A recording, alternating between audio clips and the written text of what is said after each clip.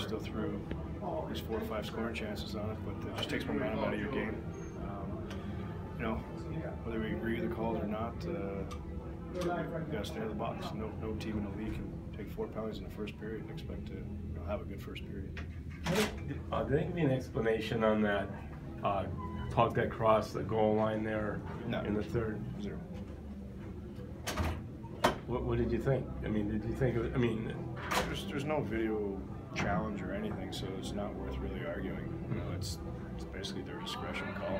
So whether they got it right or wrong, you know, we still gave ourselves plenty of chances to tie the game or to win the hockey game for that matter. And we put a lot of pucks on net. We did a lot of good things after the first period, and you know, we just fell into penalty trouble and then we couldn't kill some penalties.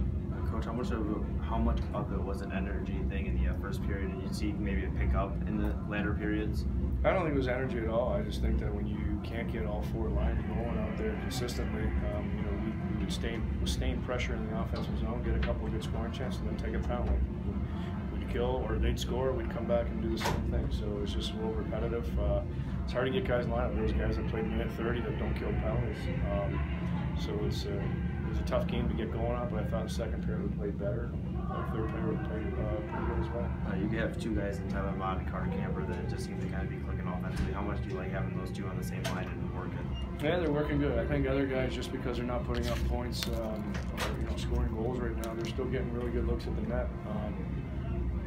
I think Hodgson should have had 1 or 2 on the back door one-timer, and there was a couple scrambles in front of the net that we missed, creating chances. So, you know, we're getting chances. You know, I like the way our team's progressing, but again, a lot of work to do with Rockford coming in. You've been in games on the opposite end, I'm sure, like Campbell last night. You knocked him out in the first period, and then today he looked like.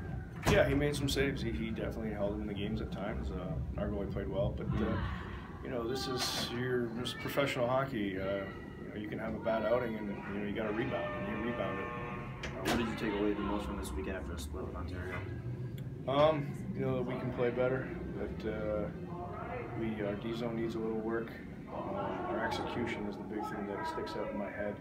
Where I think there's plays to be made if we can execute them. We'll be in good shape. And just a little bit of puck management. First period we had 9 turnovers at their blue line. The night before we had maybe 2 the whole game. So it makes a big difference when you're playing a 3-quarter game. You get to their blue line, they grab it, bring it back, and dump it in their zone and make you work hard to get out of there. So you know, just managing the game better is part of learning to be a pro. And last weekend when you split with San Jose, you were pretty content with the split. Are you at the same kind of mindset after this one?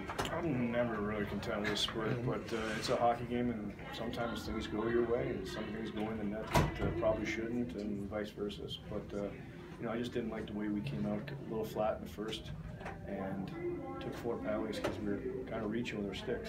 Like I said, whether you agree with the penalties or not, it doesn't matter. What matters is 4 penalties in the first period to put you on your heels. Thanks a lot. All right, guys.